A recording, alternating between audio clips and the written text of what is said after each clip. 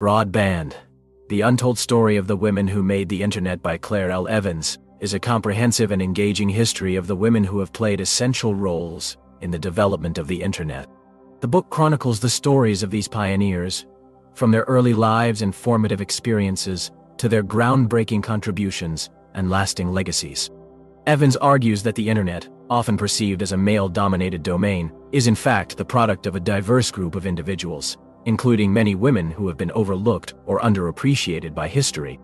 The book begins by exploring the historical context that gave rise to the Internet, focusing on the post-World War II era when computing technology began to rapidly evolve.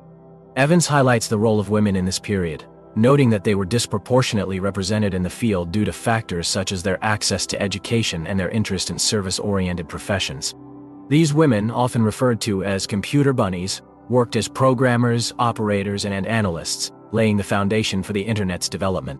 One of the key figures in this early period was Grace Hopper, a naval officer who is credited with developing one of the first programming languages, COBOL.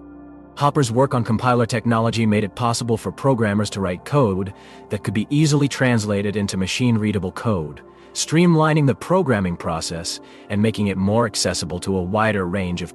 Evans also discusses the role of women like Annie Easley, a nuclear physicist who worked on spacecraft systems, and Frances E. Holberton, one of the original programmers of the ENIAC computer, in advancing computing technology during this time.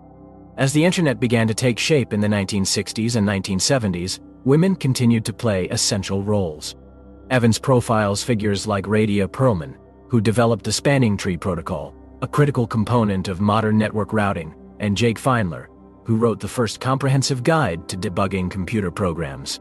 These women, along with many others, worked tirelessly to refine and improve upon the emerging technology, often facing discrimination and sexism in the process.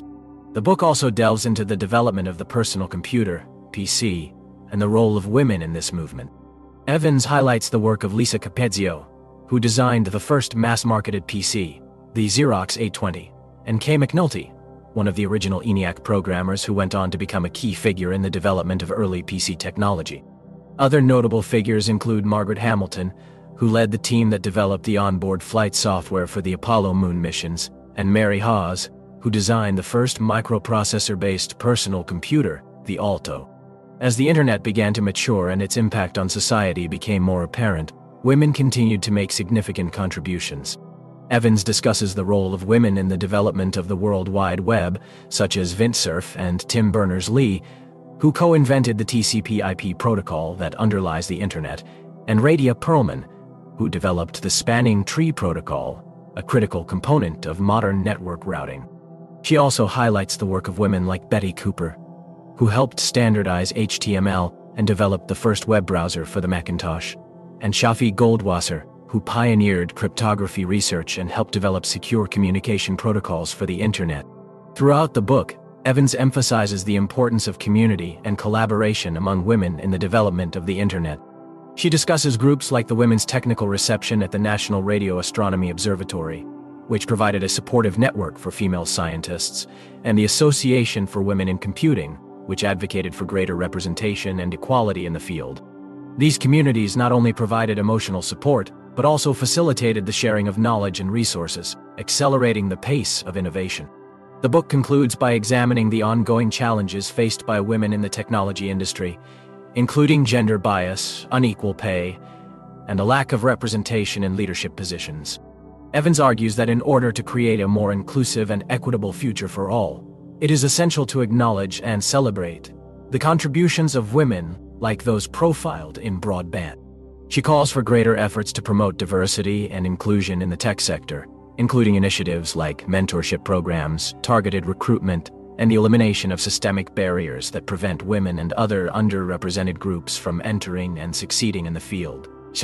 In summary, Broadband is an engaging and thought-provoking history of the women who have played essential roles in the development of the Internet.